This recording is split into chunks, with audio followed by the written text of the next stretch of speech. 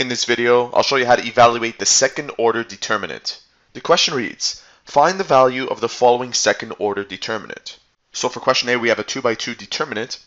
And what we have to do is use this formula, which tells us that we multiply A1 with B2 and we subtract the product of A2 and B1. So let's go ahead and do that.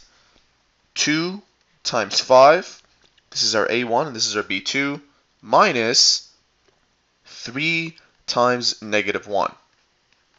2 times 5 is 10, and negative 3 times negative 1 is positive 3, and this gives us 13.